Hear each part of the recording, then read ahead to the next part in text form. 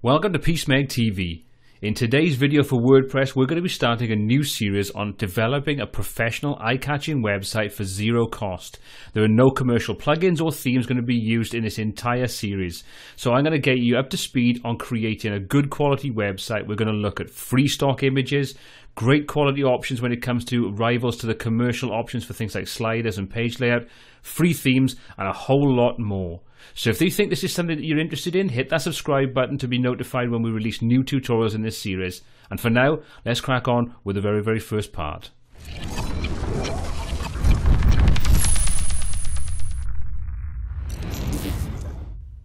So to kick off this first part in this new series, we're going to be taking a look at two plugins that rival their commercial alternatives.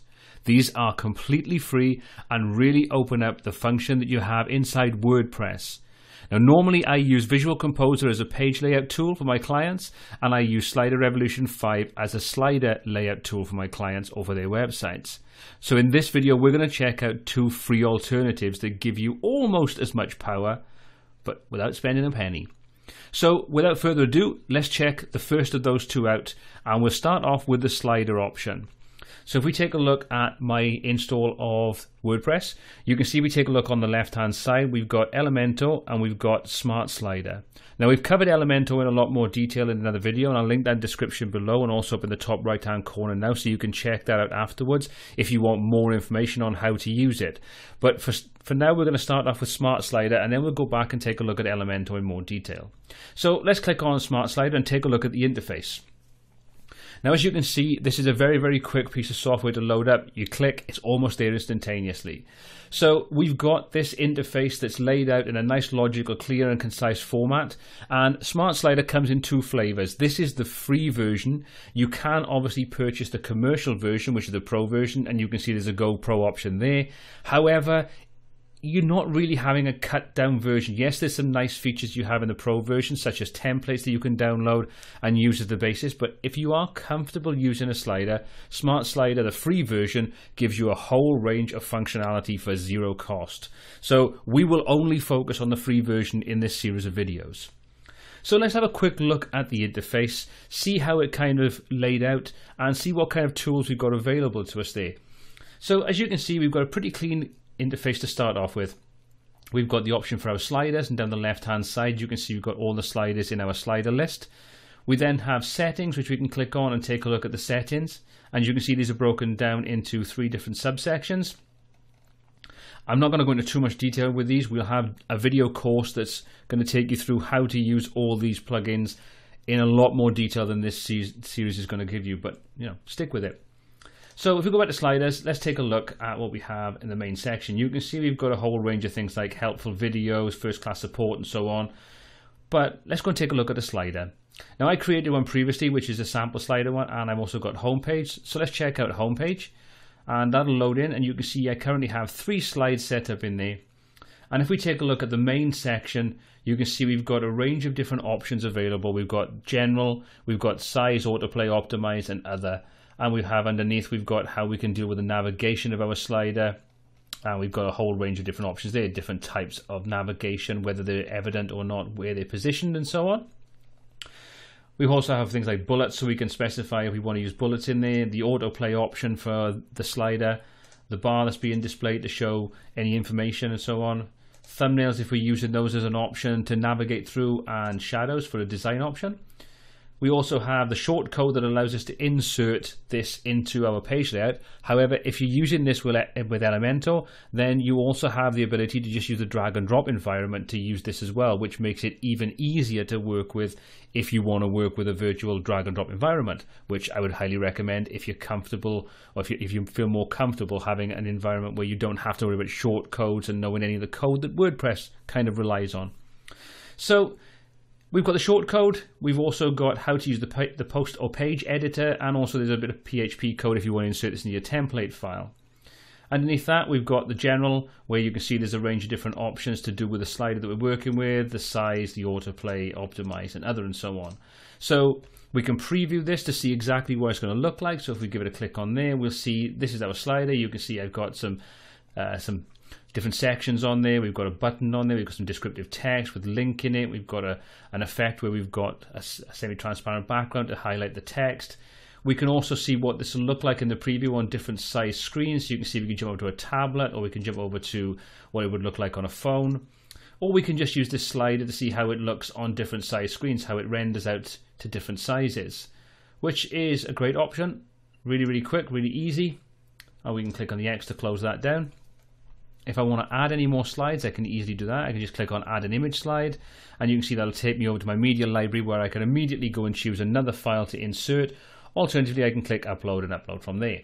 So great range of options there. So what I'm going to do is, where I've created this, I'm going to just jump in and show you Elementor in a moment, and then we'll take a look at how you can use this in the page layout itself and how it all integrates into each other to make your life just a little bit easier. Okay, so there we have the very, very basics of Smart Slider. Let's just jump over now to Elementor and take a look at how we can use that. So if we come up to one of the pages, so I'm just going to come up to my pages and choose all pages. Yes, we'll leave that. You can see I've got 2 pages created at the moment, and we're going to take a look at how we can use Elementor and how we can use that alongside the slider as well. So let's give it a click on the Elementor page. And that'll take us into our normal WordPress page, but you'll see the WordPress editor isn't available on there. We can switch back to it if we want to by clicking this button. Alternatively, we can click on Edit with Elementor, and we can open up the Elementor editor, which will give us that nice drag and drop environment. Now, like I said, I've got a much more detailed tutorial on how to use all this, so this is just going to be a brief overview and show you why I recommend this as being a great visual drag and drop editor in your free website. So let's take a look down the left hand side, and you can see we've got a whole range of different options available to us. We've also got WordPress options, and as I said earlier on, we've got the Smart Slider option down the bottom there, which allows us to just drag and drop that into our page layout. But all these are native elements, or widgets as Elementor calls them, that allow us to drag and drop those onto our page, which, as you can see, we can see right here now. So don't worry too much about this. This is just because I've got the slider set up in there, so it's just looking a little bit weird at the moment. But what you've got is a nice easy drag and drop environment to work with. You can see as we mouse over any of these different sections, we've got a little serrated box that tells us exactly what type of box we're working with, the size of it up in the top right hand corner. We can remove these, we can duplicate them, we can edit them, we can adjust the column, we can adjust the section. You can see we've got a whole range of different options. And if I click on any of these, so say for example I click on this image, you'll see on the left hand side that now opens up context information based upon the element or the widget that we've currently clicked on. In this instance, we've got this picture. So you can see we can choose the image, we can choose the alignment, we can add a caption to it, we can specify if we want to link to something, whether it links to the media file or a custom URL. So again, if you're used to WordPress, you're going to find this kind of thing is very, very familiar to you. We can also then jump over to style, and we can style the way that actually looks. We can also style the caption on there. We can go to the advanced section, and you can see we now have the option to apply things like margins, padding, where we want to animate these objects, give them CSS classes so we can target those and apply specific CSS to individual elements by basing upon the class we have there. We've got background and border, so you can see we've got a whole range of options in there. And if you take a look at the image that I've got, you can see we've got a border, a grey border around it. We've got a drop shadow. All these things are set up in there. I can choose how I want this to interact with my responsive design elements. So in other words, how I want it to show up, whether it shows on a desktop, a tablet, or a mobile. So you can easily build up web pages that are responsive based upon the type of device they're being viewed on. So you can hide certain things and show other things based upon whether it's on a desktop or a tablet, which is great if you want to create a website that is optimized for different devices. And again, this is completely free, and one of the reasons why I suggest this one to be such a great Visual Composer alternative for free, and the fact it's blindingly fast. Now, I might be using this on a local host. In other words, I'm using it on my own machine, which is already very quick. However, using it on a server, it's still blindingly fast, and that in itself is a reason to be checking this out. So you can see that we can easily use these different elements, move them around, align them, and do different things. We can just delete them. So let's go up to the top here, and I'll just get rid of this. So we say, yes, we want to delete that. So now I can just drop something else in there. So let's come back to our widgets. So let's click, jump back to those, and then we'll scroll down, and I'll just pull up the smart slider, drag that up and drop that into this particular holding block. And you can see now that we've got this element inserted. The next thing we can do is we can give it some information about what to do. So as you saw earlier on, I showed you that I've got 2 sliders created. So let's just choose from the 2 that we have available, and we'll choose homepage.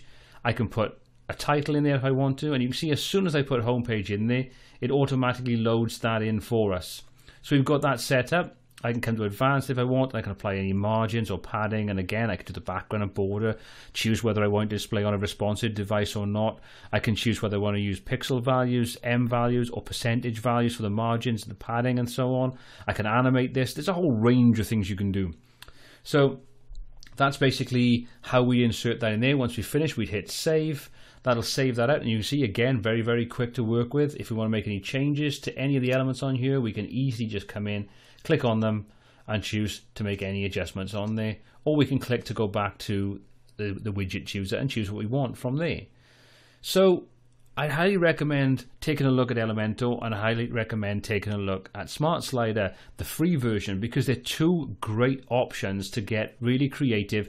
And if you're the kind of person that doesn't necessarily understand how the shortcodes and things in WordPress work, or you really don't want to get your hands dirty starting to mess up with the code side of things, then these 2 give you really great options to create really good looking pages without having to worry about any of that underlying code that's going on there.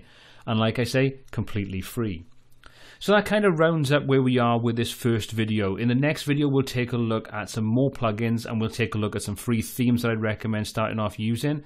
And we'll install those, set them up, and we'll take a look at how all these things start to interact with each other. But I hope you found this introduction video useful. I hope these are 2 plugins that you think are worth checking out for your own website. All applicable links will be in the description below, and I'd love to hear your feedback on this video. And if you use these plugins or you've got any suggestions for alternatives that are completely free, pop those in the comment section below. We'd love to see what you have on offer. Well, until next time, don't forget to hit that subscribe button to be kept up to date with all of the new content we add every single week, and to be kept up to date with this particular new series that we're offering you. Well, until next time, take care.